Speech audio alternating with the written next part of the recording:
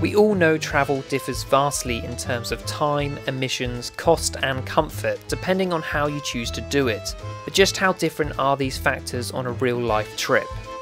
We were heading down to Paris in early August on the Eurostar with Kath's family, whilst our friends Hattie and Seb were making the same trip by car and ferry. On the journey, I decided to compare how these two methods of transport stacked up against flying the same route. I'll be looking at the time, CO2 emissions and cost, as well as other factors like baggage and comfort of taking a car, train or plane in a race to Paris.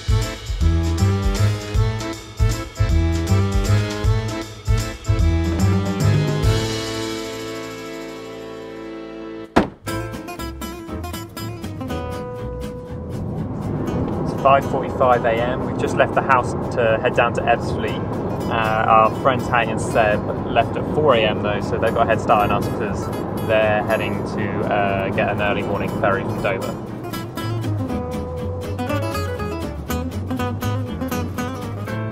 It's now 7:15. We've been driving for about an hour and a half and we just passed Stansted Airport. So if we were flying to Paris, we would probably take like 10 minutes to park up and get to the terminal, and then we'd have the usual 2 hours of checking in baggage, doing security and boarding the flight. It's 15 minutes later, it's now 7:30 and Hattie and Seb have got to Dover ferry terminal. They had to arrive there an hour early and they're now doing the check-in, boarding, and their ferry leaves at 8:30.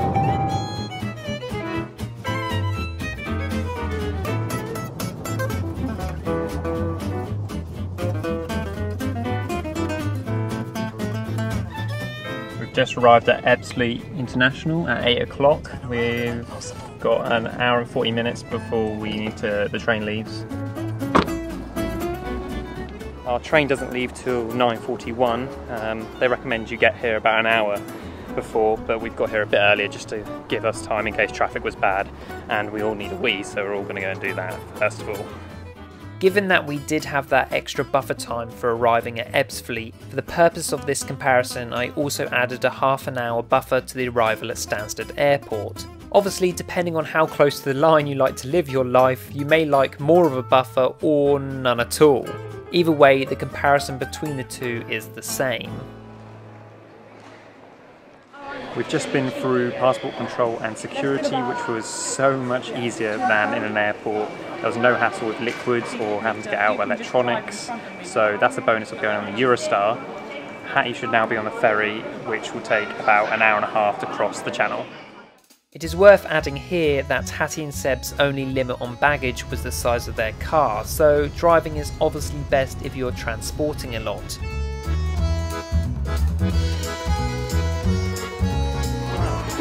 Stop it! It's 9:35, we're now going to board the train and find our seats.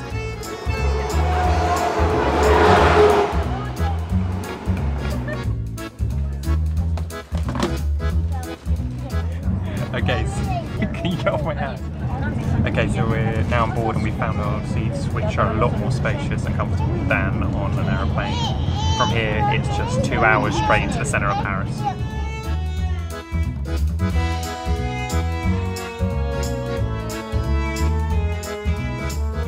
It's now 9:55 and if we were flying, the plane would now be taking off for roughly a 1 hour 20 flight time to Paris Airport.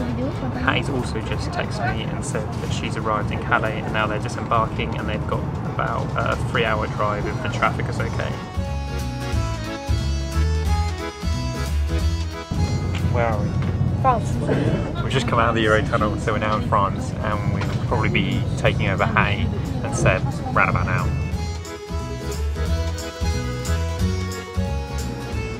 Fortunately, I don't suffer from motion sickness, but Kath and some of her family do quite severely at times.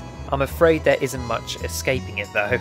Whether turbulence on a plane, rolling seasickness on the ferry, or the high-speed movement of Eurostar, the best option will really depend on what kind of motion least affects you personally. Or alternatively, just sleep through it all like Kath's mum did.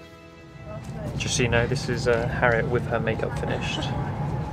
Okay, it's 12:15 French time, they're an hour ahead, and if we were flying we'd now be landing in Paris airport, but obviously we'd still have to go through immigration, passport control and pick up any checked luggage.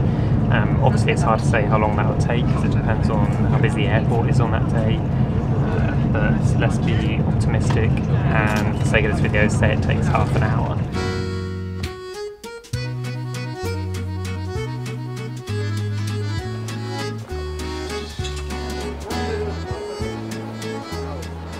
Just got off the train in central Paris, so our journey for the day is finished.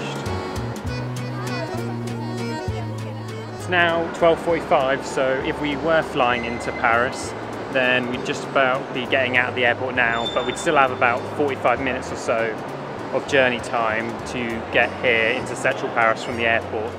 Just ringing Hattie to see where she is. Hello, you alright? I'm just wondering where you are.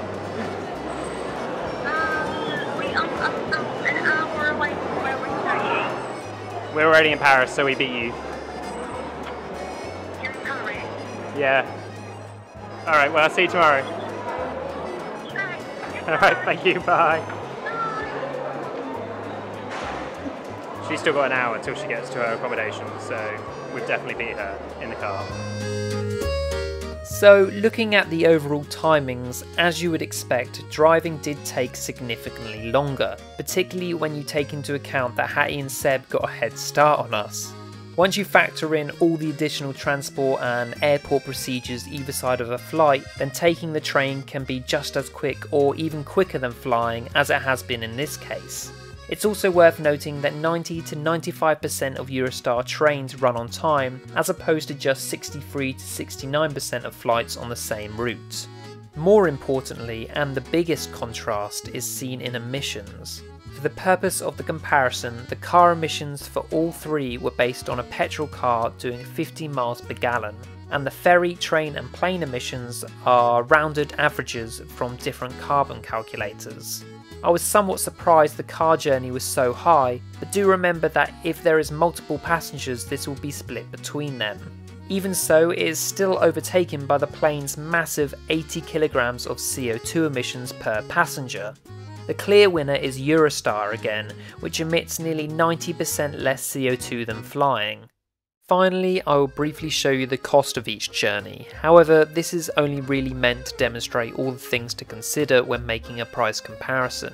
The actual price to you will vary vastly depending on how cheaply you can get your tickets, how fuel efficient your car is, or what extras you buy like baggage on a plane.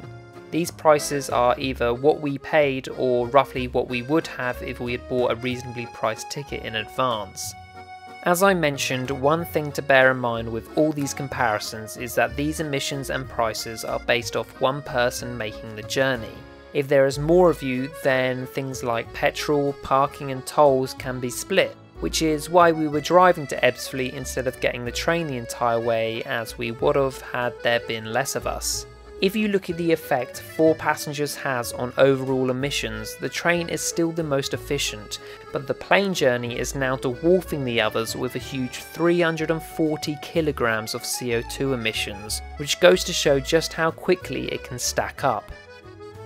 Now, other than a bit of pure curiosity, the purpose of this video was to demonstrate how alternatives to flying can not only be better for the environment, but simply better overall, whether for cost, timing, comfort or baggage.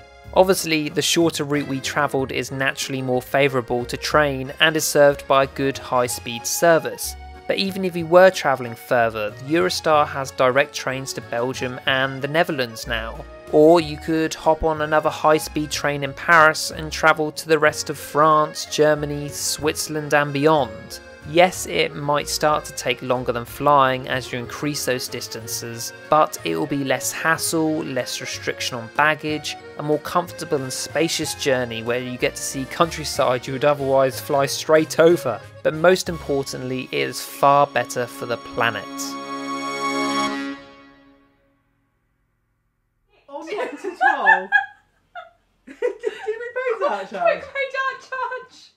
It's a couple of days later after driving to Paris, and if you're travelling by road, remember to play toll charges because Hattie and Seb have only just remembered that they didn't pay the Dartford crossing charge. Oh.